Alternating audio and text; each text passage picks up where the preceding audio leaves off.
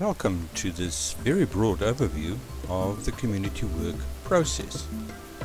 This overview is based on the book The Theory and Practice of Community Work, a Southern African Perspective by Weyers.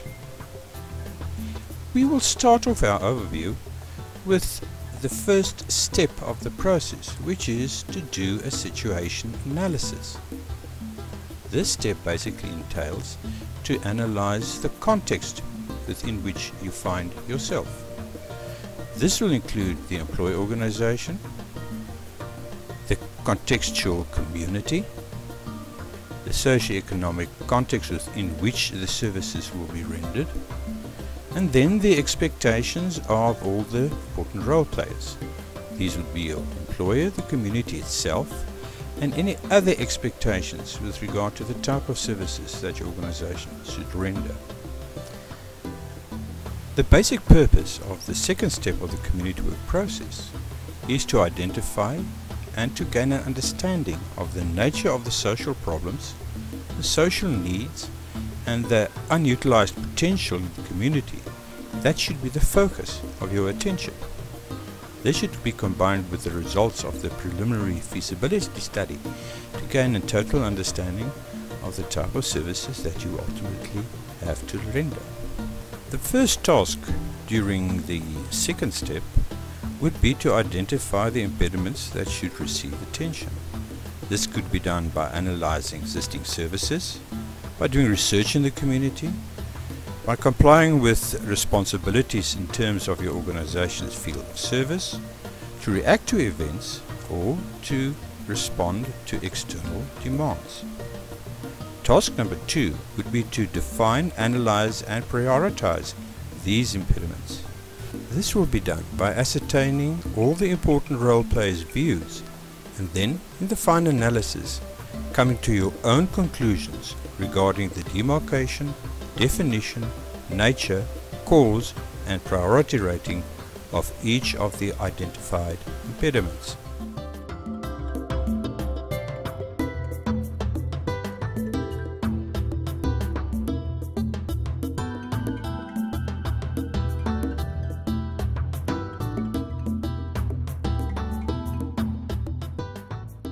Task number 3 would be to do a preliminary feasibility study, the purpose of which would basically be to assess the workability of each of the identified impediments.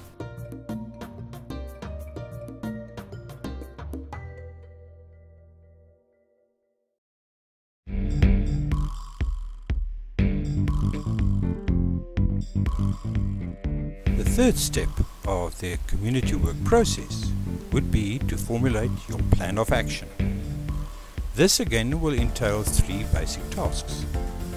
These are to verify and operationalize the practice models, to select the operational elements of action, and to formulate your programs and their projects.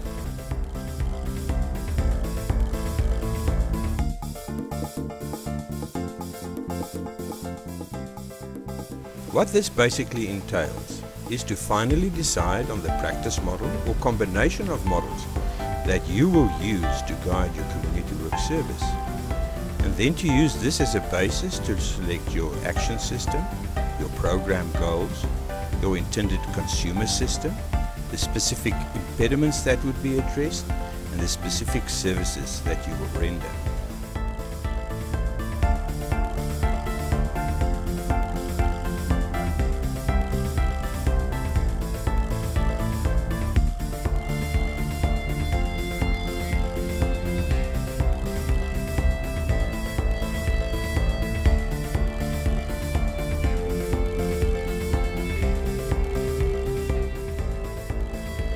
It all comes together in your written community work service delivery program.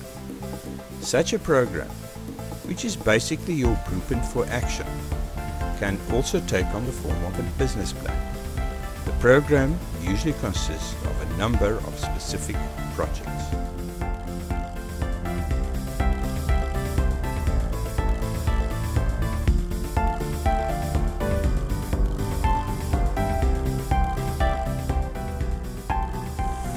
The fourth step would be to implement your plan of action. The first task in this regard is to legitimize the plan. This is done by gaining the relevant role players' consent to proceed with attempts to change some facet of community life. These role players include the employer organization, government bodies, and of course the community itself. With the second task, you will implement the plan. This usually entails mobilizing the organization and its resources, mobilizing community members, community resources and external resources and people, allocating responsibilities, coordinating activities, controlling operations and resources, giving feedback, motivating people and maintaining their enthusiasm, influencing the target system's insight, emotions and behavior, as well as increasing their knowledge and skills, and of course changing people's circumstances and their environment. During this process, you will have to perform a number of community work roles and also execute or apply a large variety of community work techniques.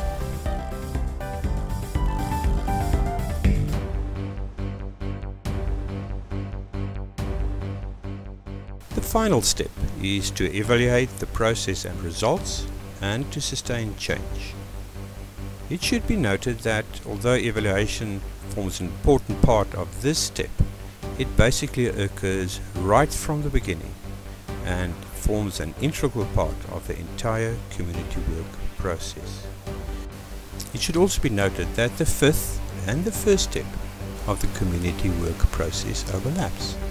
So, in other words, the results of your evaluation forms the basis of a new situation analysis.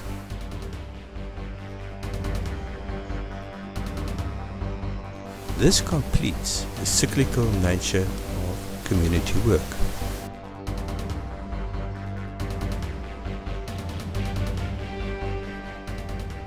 And of course, if you do community work successfully, you will be a super social worker. Well, thank you.